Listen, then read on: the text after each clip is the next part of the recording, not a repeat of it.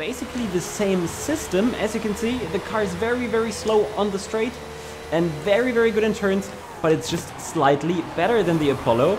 And in my opinion, even easier to drive. You can push this car so hard, but you also have to push it, because if you don't, then you're very, very slow.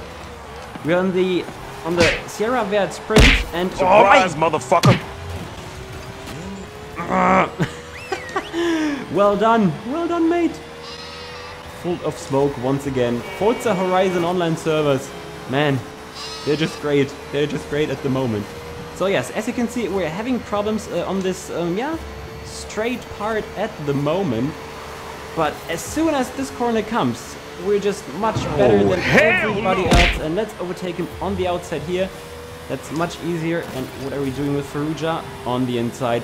And now it's Chromatic Chaos.